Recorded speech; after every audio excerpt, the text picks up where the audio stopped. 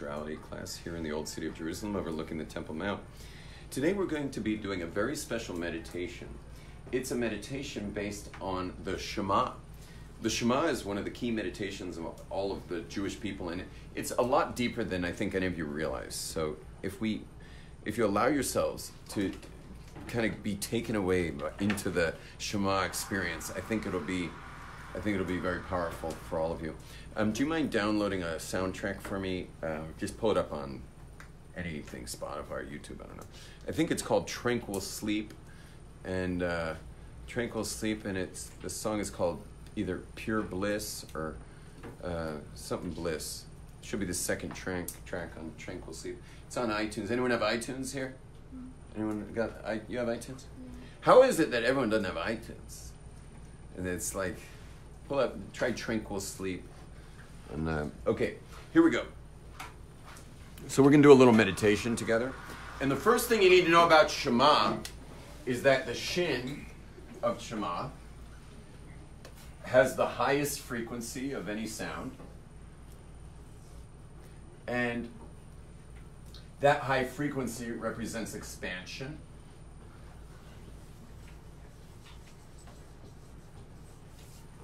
And it represents the four corners of the world, which are, directions expanding into the world. It's also the shin itself is expansive. It looks like a bonfire. Its actual elemental chart is carbon. It's fire. Shin is fire. That's why the Shemesh is a burning ball of hydrogen. Hydrogen's mem. That's the mem of Shema. And the mem has no frequency to it. It's a monotonistic sound. As opposed to shh. If you put it on a graph, meaning if you actually break it down in vibrationally, the shin has the highest frequency of any sound your mouth makes, and the mem has the most monotonistic lack of vibration of anything else. Which is interesting because maybe we'll just put fire, and here we'll put water. By the way, you'll notice that Hebrew is the thing itself. Like fire, ash, is like, it actually makes the sound of fire, and the shin is carbon, which is what fire produces, and mem is water. But what's a mem made of? What's water made of? It's made of, the yud, by the way, is oxygen. So yud is O.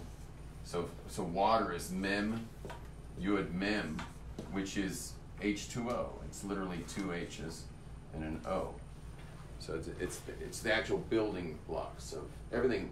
Everything in Hebrew, Hebrew words are not symbols. Like the word water is a symbol for H2O. It's a mental symbol that points to this substance called H2O. Hebrew words are the thing itself. There's certain kabbalists that won't even speak Hebrew because they're just afraid of messing with creation itself, because you're playing with the creation when you're speaking Hebrew. And I say the opposite. I say you should learn Hebrew, and not that you should be messing with creation, but your talk should be powerful.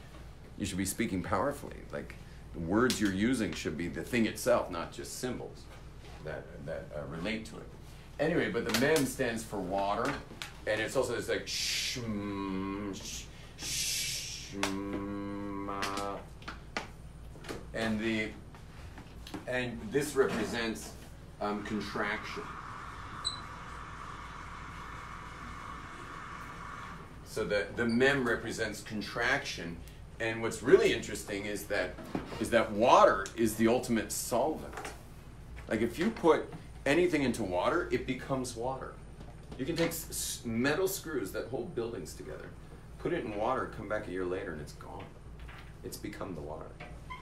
And the mikvah, when we go into mikvah, if you think about it, that human beings, when they get scattered by the physical world, meaning when the physical world, like our brains have kind of gotten scattered into our desires. So the mikvah kind of tightens you back up, brings you back. And when a woman has her cycle, which could have been a life form, but was not a life form, it's scattered. And so she goes to mikvah after that, to be back together with her husband. And so to a man, if his seed is scattered, he also goes to mikveh to gather himself back. It's anytime we're scattered. People work during the week. The 6 days a week of working is a very big scattering. For most people, their mental real estate has been lent to the world of commerce. But Shabbat's where our mind goes back to truth, back to God, back to reality. And so many men will go to mikveh on Friday to get ready for Shabbat. Part of their ritual of preparation for Shabbat is the mikveh.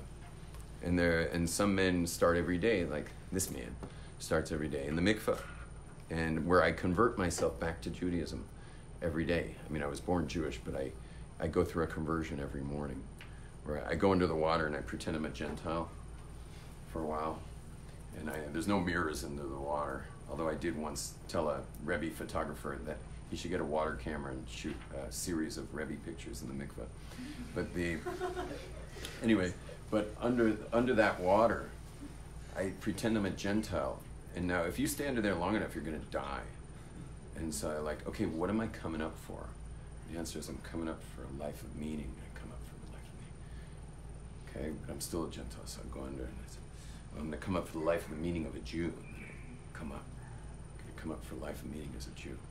And then what kind of Jew? I go back under. I say, I'm going to come up for the life of a Jew who's like white fire dedicated to the service of the Creator.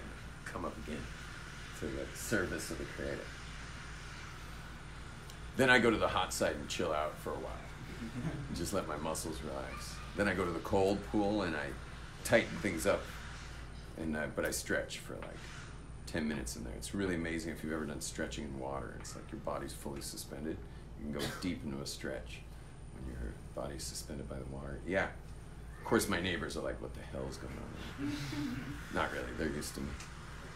Yaakov, you want to say something? I want to ask you, it's like your personal ritual every day, or is that actually common not?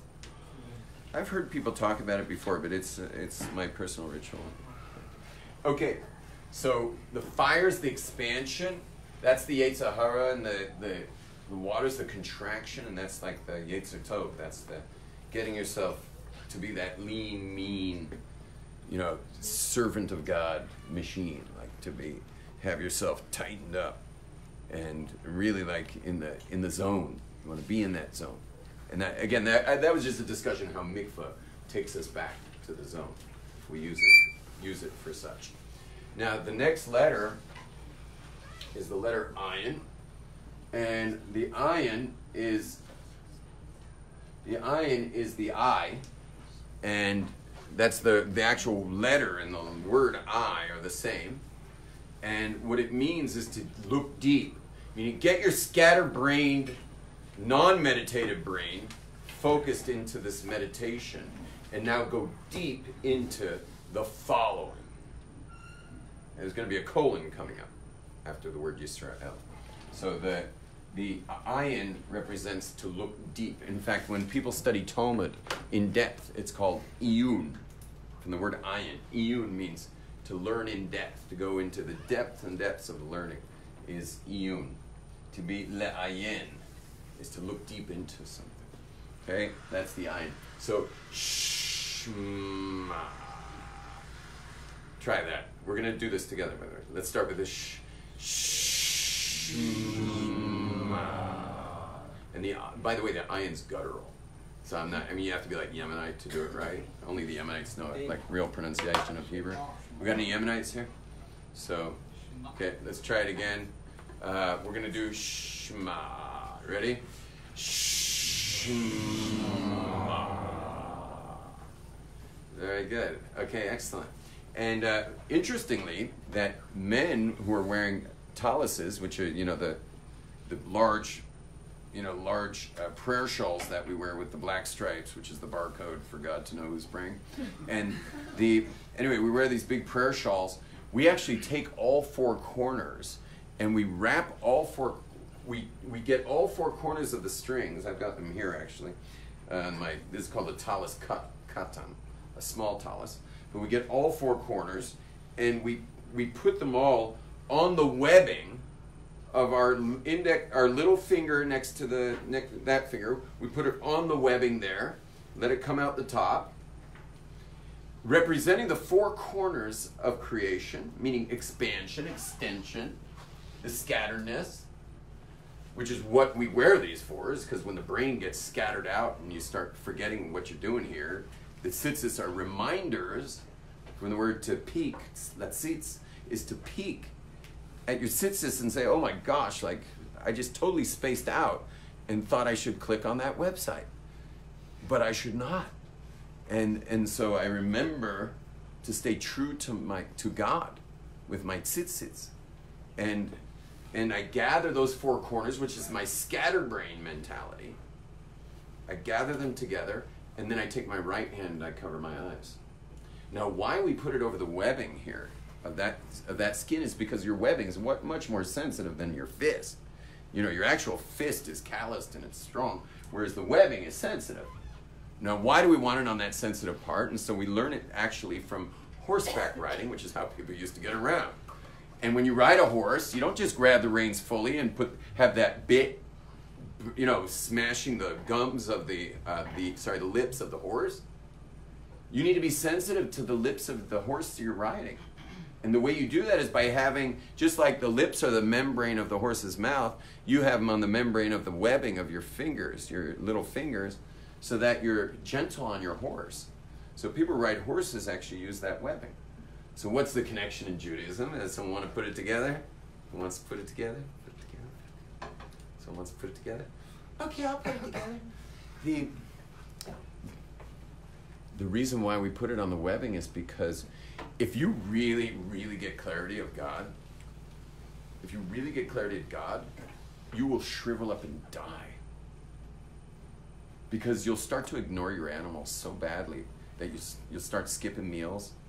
After a while, you'll just you're just gonna, why would you even shower? Like, all there is God. This is all in a simulation.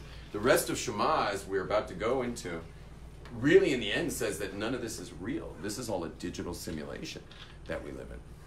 That's why we're going to cover our eyes totally.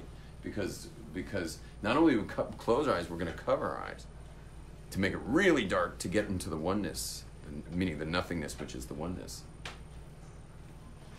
When you really get that, your animal's in check. And when your animal side's in check, who says you're even going to eat again? I know a Rebbe as my personal teacher, but Rabbi Friedman, the Hornsteipler Rebbe, when he eats, which he barely eats, I mean, what you would call eating, meaning what he does, you would never call eating. But it's amazing. He'll put the challah in his mouth, and while he's chewing it, he looks like he's gagging. I mean, that's how not animal. There's so little animal left that he has to force himself to swallow food. He's really, I mean, this man has only slept 2 hours a day for 40 years. And that doesn't include Thursday night, because you've got to prepare for Shabbos with study. So he doesn't sleep Thursday night. And Shabbos night, he can't sleep, because every time he tries to close his eyes flicker open from the intensity of Shabbos. That's like literally like shooting through him like an LSD trip. And good luck falling asleep tripping on LSD. You're not going to be sleeping for a long time. And that's what it's like for him every Shabbos night. His first sleep he gets is after the cholent, which is highly understood.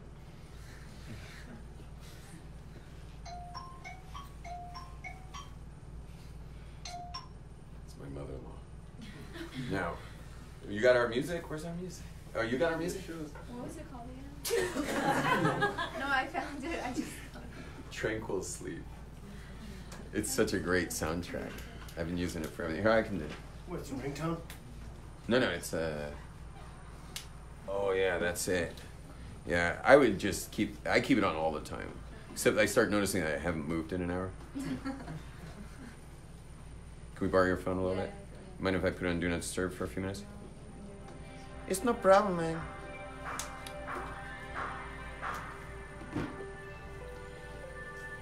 So the reason we put it on the webbing is so you do eat. You got to be sensitive to the horse. Okay, your soul is the rider of the horse. Your soul's the horse's rider. And the body, and all your body's desires, that's the actual animal. That's the horse. And you got to make sure you eat. You got to take care of yourself. And you got to be married, and you got to be sexually active. with someone who you can build a home with, someone who's you can trust your heart in their hands for the rest of your life. So we put the tzitzis to recognize that, yeah, all there is God, and that everything you see, lo tatu, lo sasura, don't stray after this world, but don't go so far that you don't get married. Don't go so far that you don't eat. You got to take care of yourself, because your soul is dwelling inside of you. Everyone should start breathing now, like deep, slow breaths, in through the nose, out through the mouth.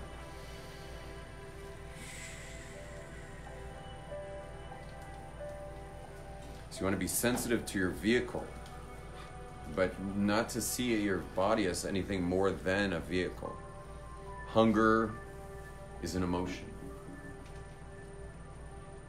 I don't know when the last time your body was actually hungry. In this generation. Yom Kippur, maybe. Hunger is an emotion. I only eat when my body's hungry. And I only eat what the body needs when it's hungry.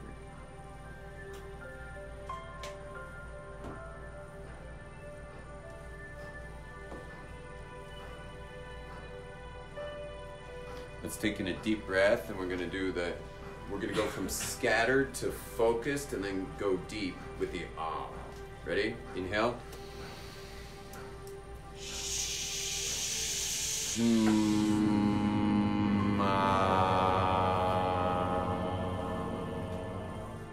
Let's do it again, this time where the R is closed, mine are closed. Inhale.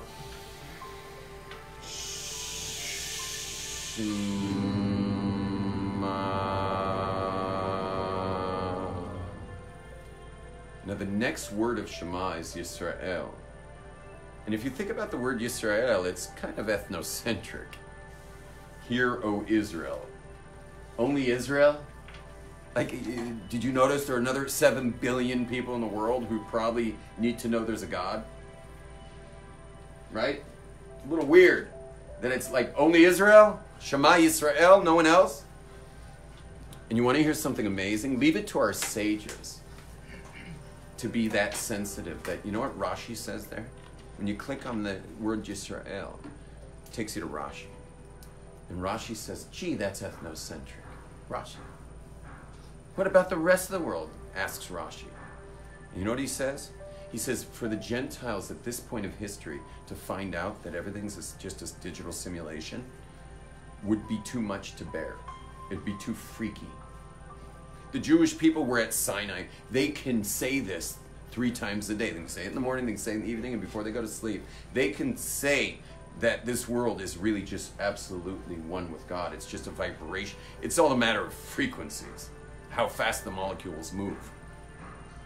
But to tell the Gentiles that all there is God, that this is all just one big digital simulation, that's too much. But Rashi goes on to say that in the end of days, there will be movies like The Matrix, Groundhog's Day, Avatar. What was that other one? Inception. Like, Rashi didn't mention those movies, but he said that there will come a time where the whole world will realize, and very interestingly, that the whole world realized this after, without me going into the psychedelic details, but the whole world in Hollywood and writers and everyone realized this after the 1960s. So there was some big connection between the 1960s and this Rashi, and an era that was ushered in that we're all part of today. I mean, we're dipped in it because we were all raised after that era. And we're all dipped in this place where the world being a digital simulation doesn't sound too far-fetched. And it means once you realize that, you start to care a little more about the planet and about each other. You start to realize the oneness between us and the people around us. You start to care.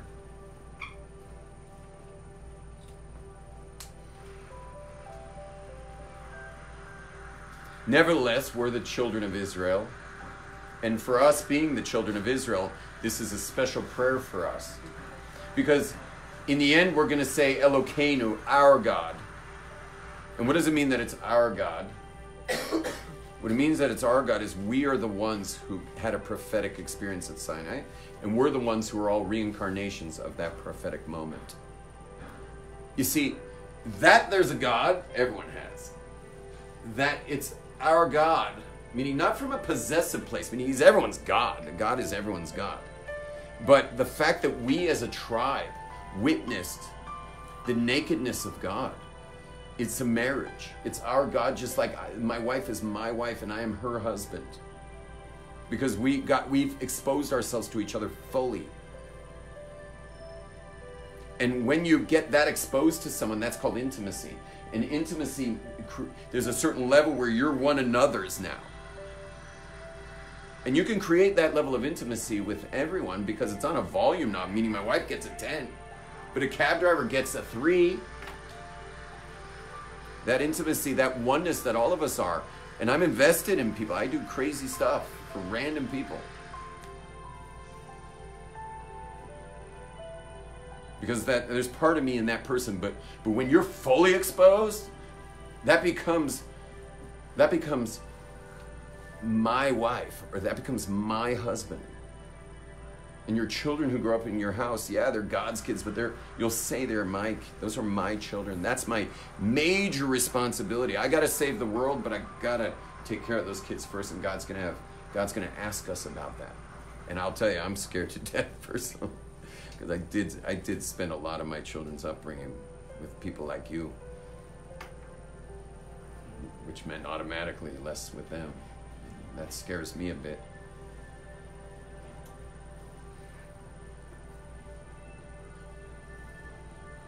So my little 9-year-old last night asked if he could sleep with me last night. It was hard to say no. Let him snuggle up next to me for the night. At least sleep next to me.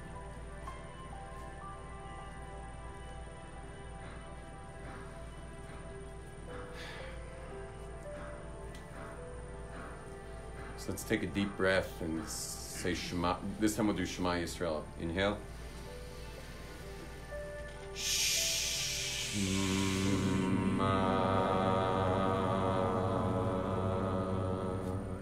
Inhale. Yisrael.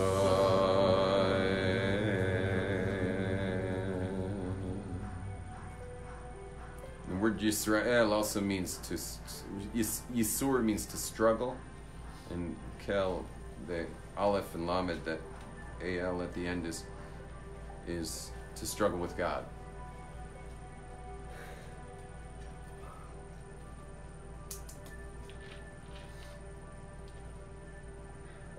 And losing means winning.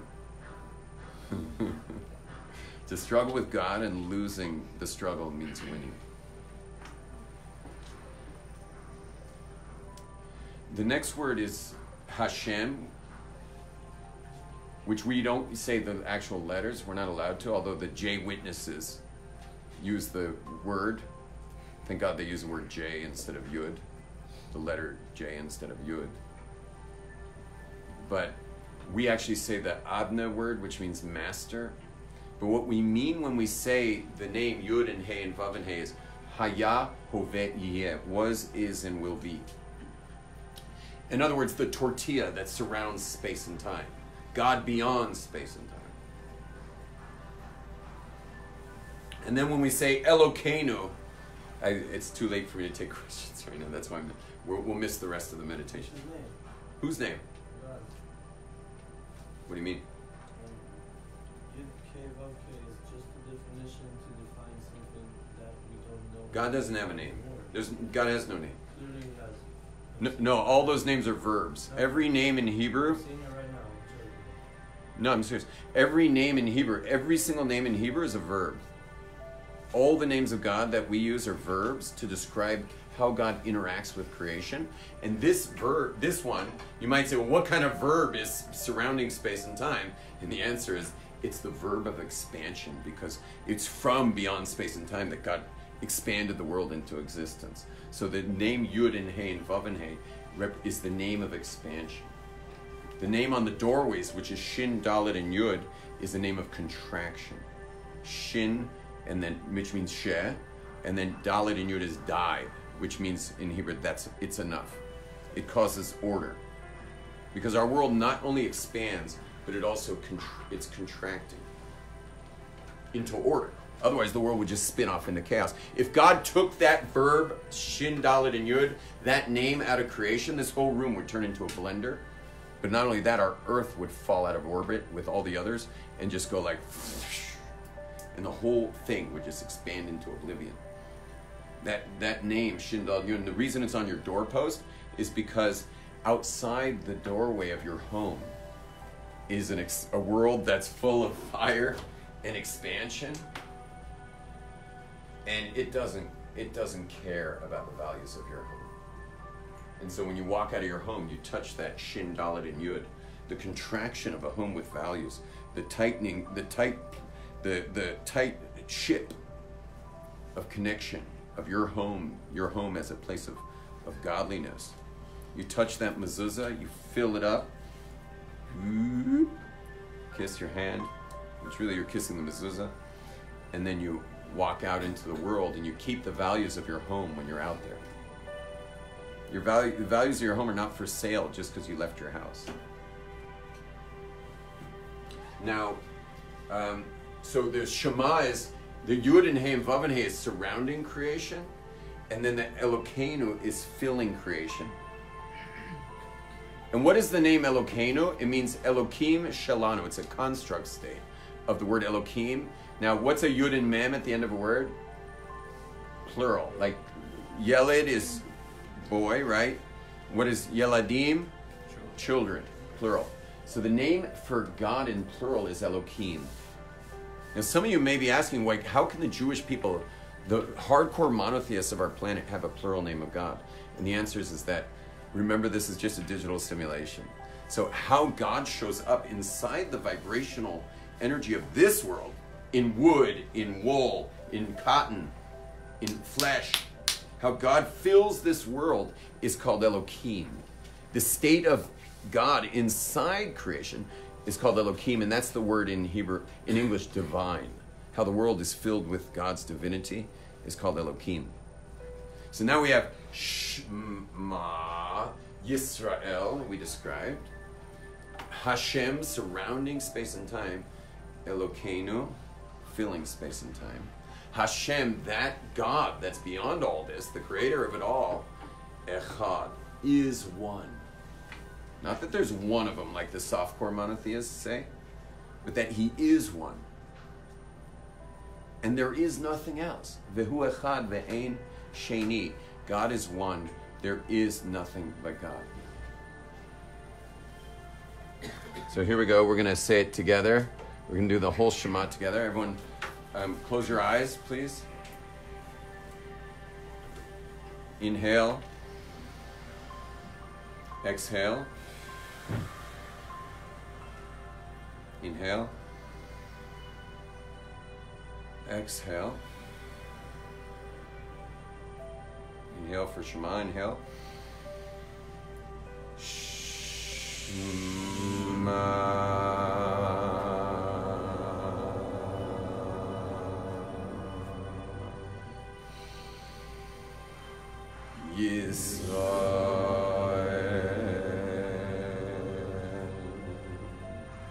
Open eyes again.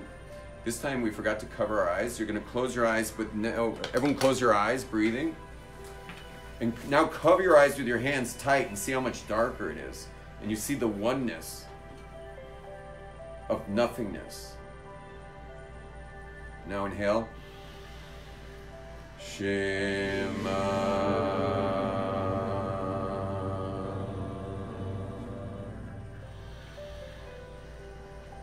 Israel.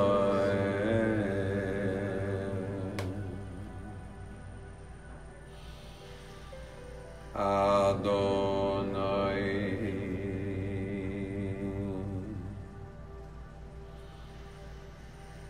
Eloheinu.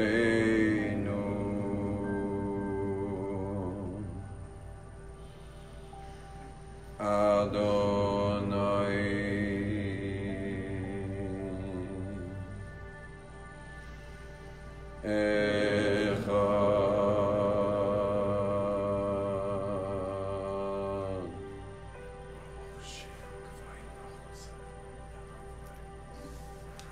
Please, everyone, subscribe to my YouTube channel, and please share this on Facebook. Hit the click below and share it.